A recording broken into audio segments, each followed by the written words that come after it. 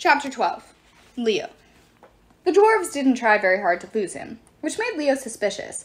They stayed just at the edge of his vision, scampering over red-tiled rooftops, knocking over window boxes, whooping and hollering, and leaving a trail of screws and nails from Leo's tool belt, almost as if they wanted Leo to follow. He jogged after them, cursing every time his pants fell down.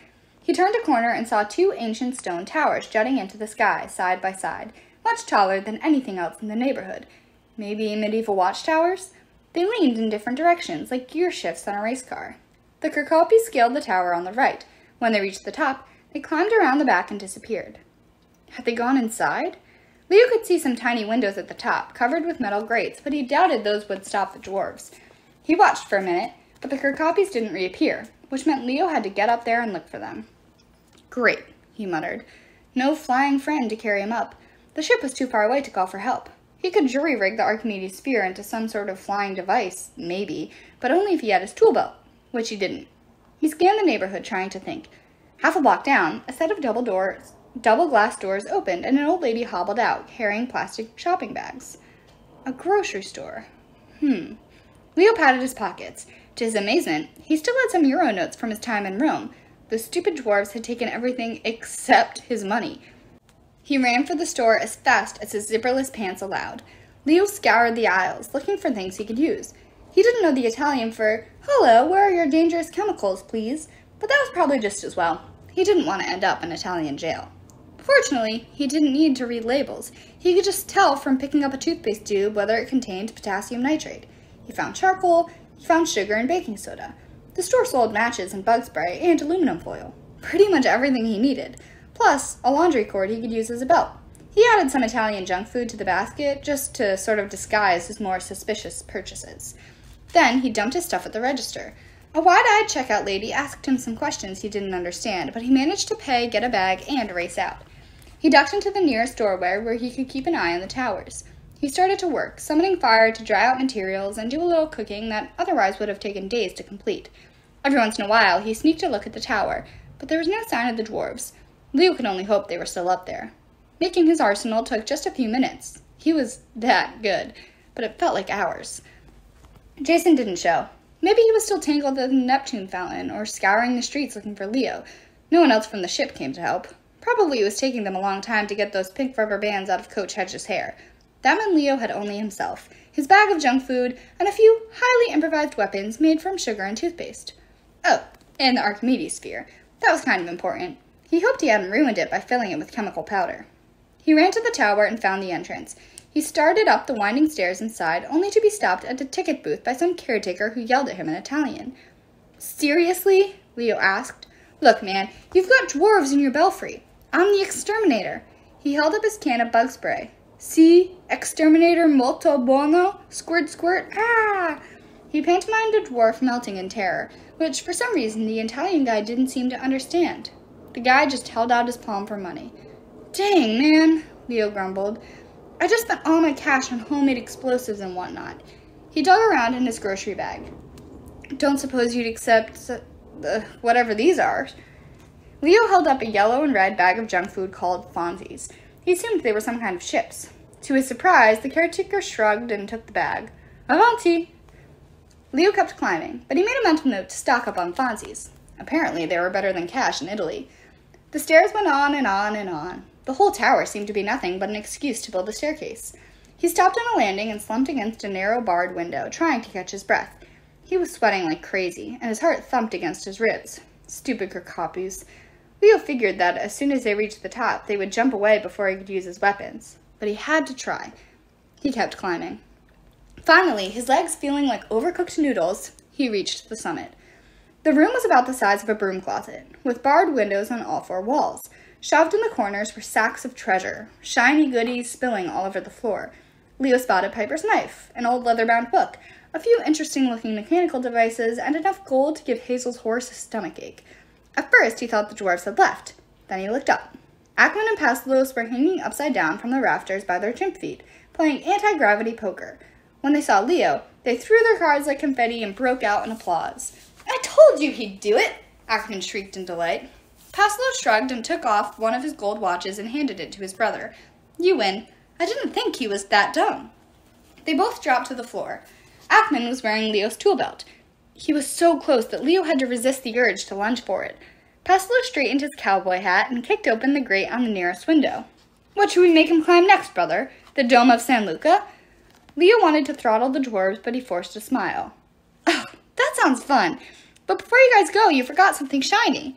Impossible, Ackman scowled. We were very thorough. You sure? Leo held up his grocery bag. The dwarves inched closer. As Leo had hoped, their curiosity was so strong that they couldn't resist. Look! Leo brought out his first weapon, a lump of dried chemicals wrapped in aluminum foil, and lit it with his hand. He knew enough to turn away when it popped, but the dwarves were staring right at it. Toothpaste, sugar, and bug spray weren't as good as Paulo's music, but they made for a pretty decent flashbang. The Kirkopis wailed, clawing at their eyes. They stumbled toward the window, but Leo set off his homemade firecrackers, snapping them around the dwarf's bare feet to keep them off balance. Then, for good measure, Leo turned the dial on his Archimedes sphere, which unleashed a plume of foul white fog that filled the room. Leo wasn't bothered by smoke. Being immune to fire, he'd stood in smoky bonfires, endured dragon breath, and cleaned out blazing forges plenty of times. While the dwarves were hacking and wheezing, he grabbed his tool belt from Ackman, calmly summoned some bungee cords, and tied up the dwarves. My eyes! Ackman coughed. My tool belt! My feet are on fire! Pastelo wailed. Not shiny at all! After making sure they were securely bound, Leo dragged the Kirkopis into one corner and began rifling through their treasure. He retrieved Piper's dagger, a few of his prototype grenades, and a dozen other odds and ends that the dwarves had taken from the Argo too. Please, Ackman wailed, don't take our shinies. We'll make you a deal, Pastelo suggested. We'll cut you in for 10% if you let us go. Afraid not, Leo muttered. It's all mine now. 20%. Just then, thunder boomed overhead. Lightning flashed, and the bars on the nearest window burst into sizzling, melted stubs of iron. Jason flew in like Peter Pan, electricity sparkling around him, and his gold sword steaming. Leo whistled appreciatively. Man, you just wasted an awesome entrance. Jason frowned. Then he noticed the hog-tied Kirkopis.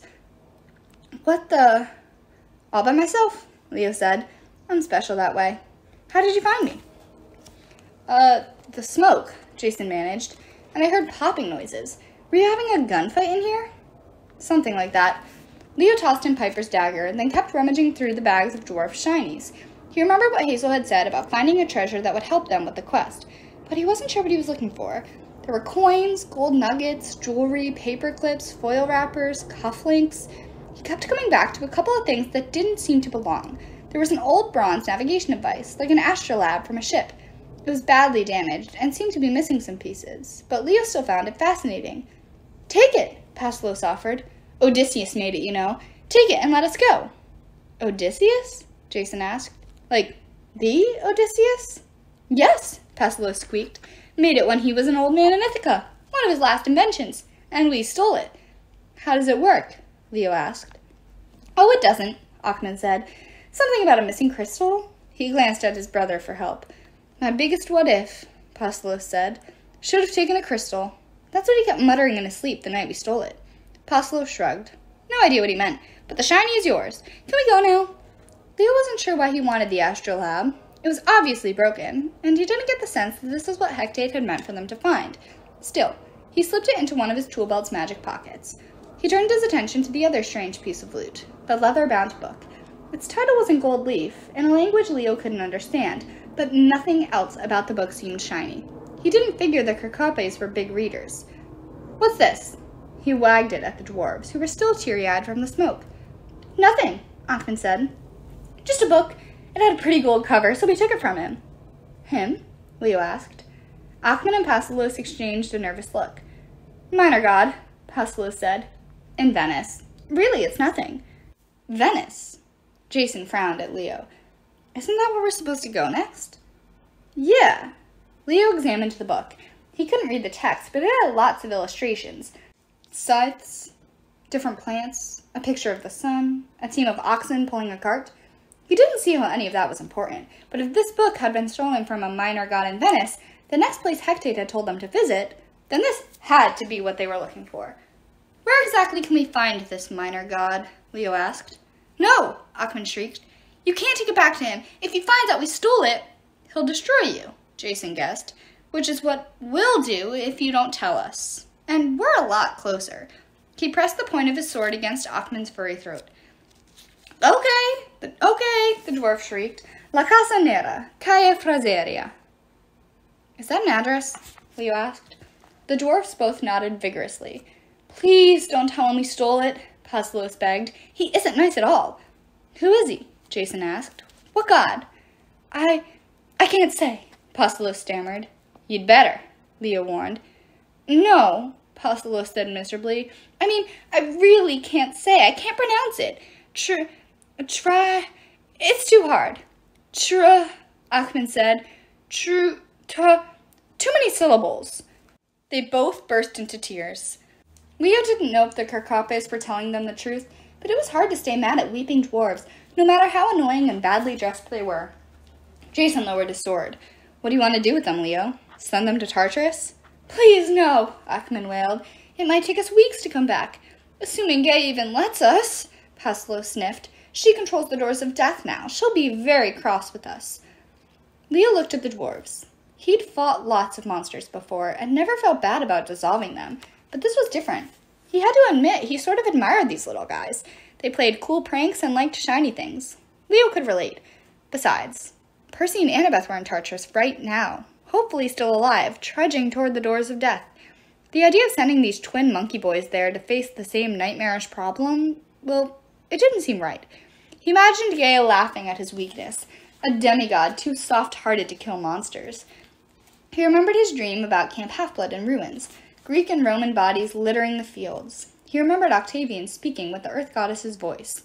The Romans move east from New York. They advance in your camp, and nothing can slow them down. Nothing can slow them down, Leo mused. I wonder... What? Jason asked. Leo looked at the dwarves. I'll make you a deal. Achman's eyes lit up. 30%? We'll leave you all your treasure, Leo said, except the stuff that belongs to us and the astrolabe and this book, which we'll take back to the dude in Venice. But he'll destroy us, Pasilos wailed. We won't say where we got it, Leo promised. And we won't kill you. We'll let you go free. Leo? Jason asked nervously. Achman squealed with delight. I knew you were as smart as Hercules. I will call you Black Bottom the sequel. Yeah, no thanks, Leo said. But in return for us sparing your lives, you have to do something for us. I'm going to send you somewhere to steal from some people. Harass them. Make life hard for them any way you can. You have to follow my directions exactly. You have to swear on the river Styx. We swear, Pasilos said. Stealing from people is our specialty. I love harassment, Achman agreed. Where are we going? Leo grinned. Ever heard of New York?